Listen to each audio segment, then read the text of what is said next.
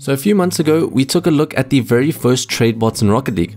It was a fun video to make. The trade bots were a new and convenient way to trade, and ultimately it was a really impressive implementation of something we haven't seen before in Rocket League. Today, however, we're going to be taking a look at another cool implementation of something new to the scene. So we're just going to quickly start by taking a look at my inventory on one of my alternative accounts. There's nothing too impressive here. We've got 5 keys, we've got a certified Fennec, we've got a distro, there's a lot of paint finishes, a lot of crates, and some other smaller items in there as well. Now let's switch over to the website I'm going to be showing off today, and that is rliv.me, and rliv stands for Rocket League Inventory Viewer. Now I've already logged into the site and I'm going to show you the whole process later in the video, but let me just click Sync Inventory here, and there you go, all my items are now showing up on this website. Now before I continue and show off some of the cool features of the website, this unfortunately only works for Steam, similar to the trade bots. However, I think it's a fantastic addition to Rocket League, so I wouldn't be surprised if they decide to implement something like this for themselves, or perhaps they'll work with the developer of this website to get it working on console. But let us head back to rliv and show off some of the cool features. The first one we're going to be taking a look at is the Share Inventory button.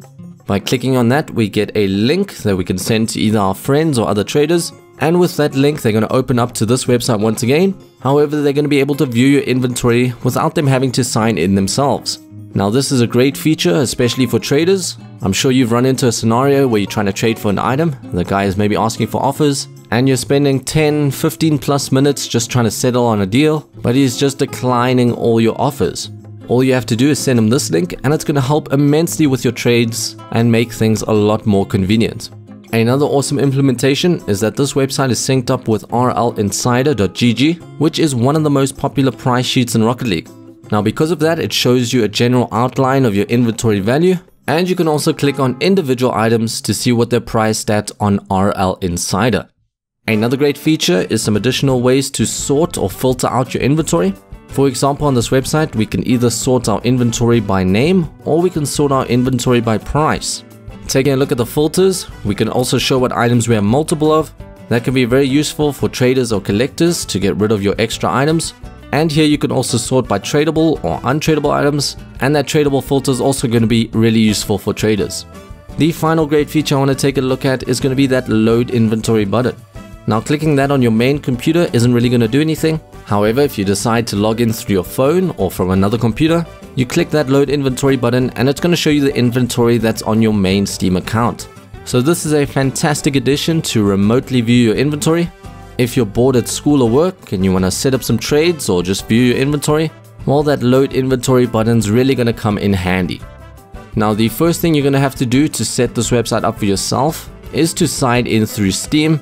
Whenever signing into a website, you have to be very wary of the phishing scam. I did an entire video on this scam technique, and I also covered it in the TradeBot video. So I think if you don't know what the phishing scam is, I highly suggest you check out those videos. And the comment section also has some helpful information that you can check out. Now the second thing you're going to have to do is download Backy's mod. Now Backy's mod alongside Alpha Console are probably the 2 most popular pieces of software in the Rocket League scene. I've used Backy's mod for maybe over a year, and it's really helpful with my Fashion Fridays to change the look of items on my car. And I also use the Dolly Cam feature to create some custom camera angles and camera shots. So now you've signed in through Steam, you've got Backy's mod installed and running, and then you've got to launch Rocket League. After that, you've just got one final step. You're going to head back to rliv.me. You're going to click on that Sync Inventory button, and all your items should be loaded. So with that out of the way, that is going to be a wrap on today's video. If you're on Steam and you want to check out the website, you'll find all the useful links in the description. Check it out and let me know in the comments what you think about RLIV. But as always, my friends, thank you for watching, and I will catch you in the next video. Bye.